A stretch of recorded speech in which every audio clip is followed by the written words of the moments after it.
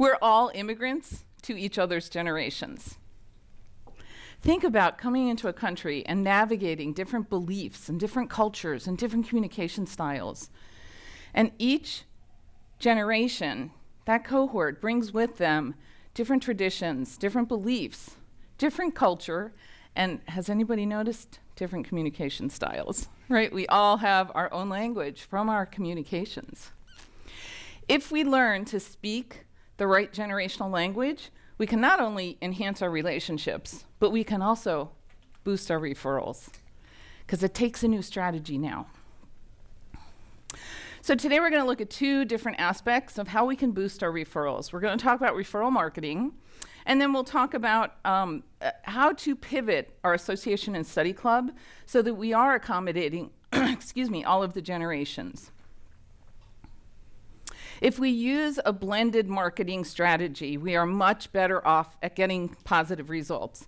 Passive marketing can include things like third-party food delivery, generic gifts, blogs and vlogs and newsletters.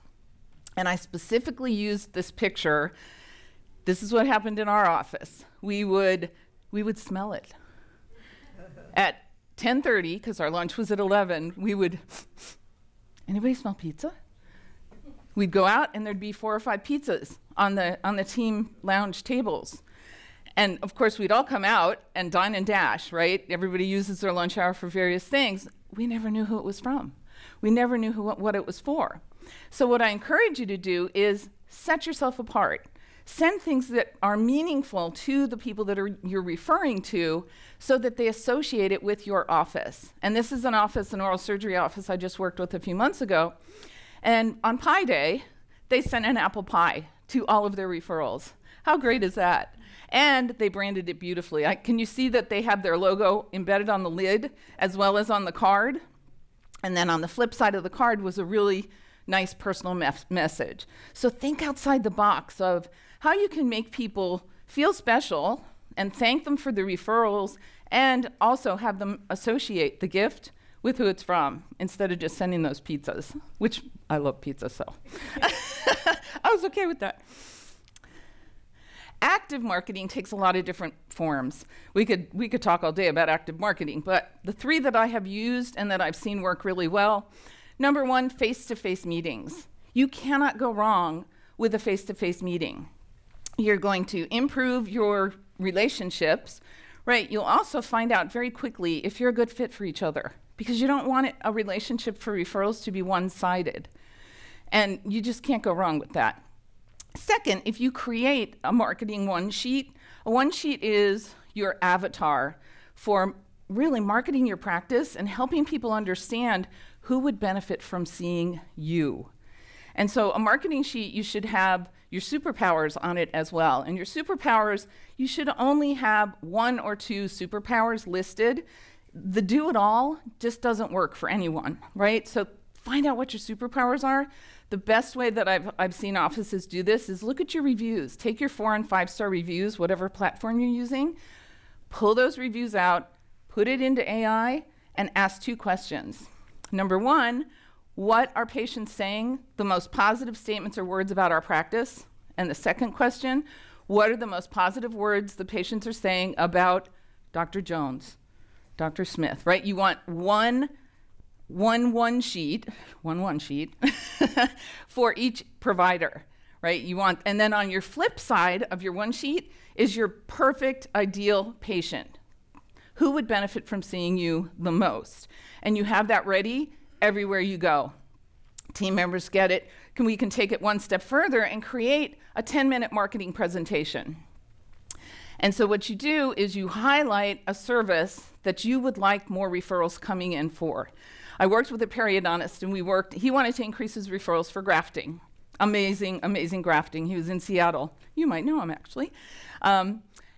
He wanted to increase his referrals, and he created this brilliant presentation, but he was a periodontist. What did the presentation look like? Right? It was a lot of detail. So we downsized it to 10 minutes, and we called it Getting to the Root of the Problem.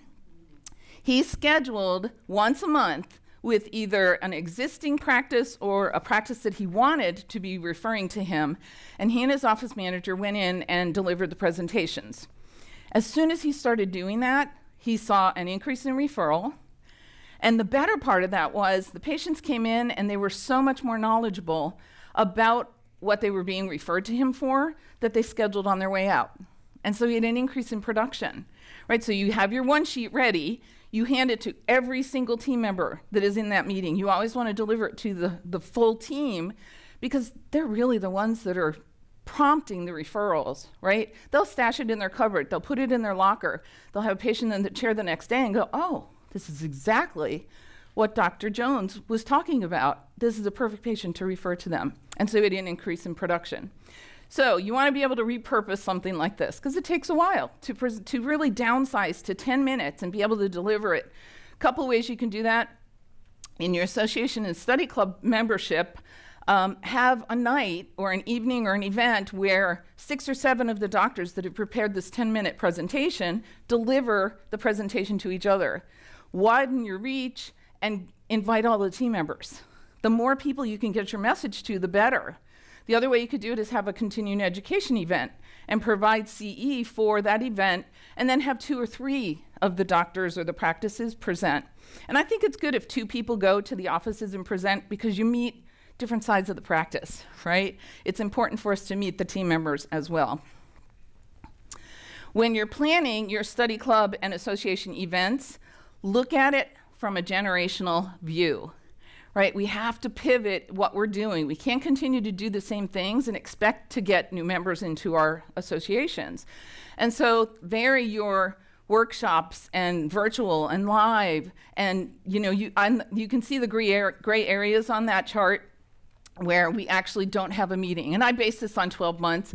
Not every association has 12 meetings a year, but give yourself breathing room, right? You can either do a virtual event or just a blog, or a newsletter, right? And then think about the other things. So you want to be able to attract the new members, right, and the younger generations, but you also want to maintain your existing loyal membership.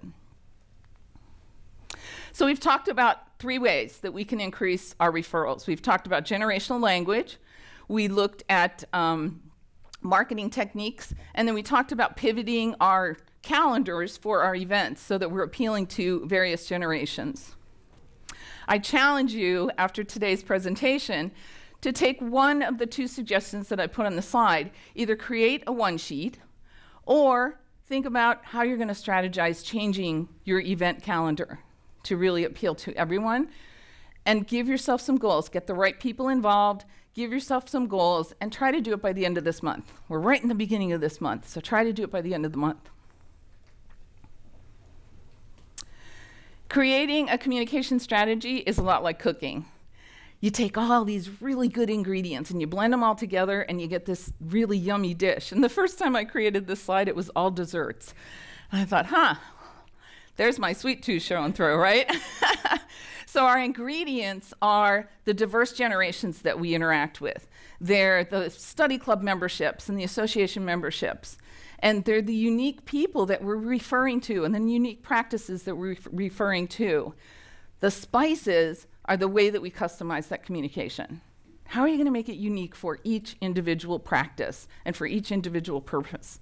And the ultimate goal or the ultimate result is you get a continual funnel of patients being referred to you, and you grow your association and study club membership. Thank you.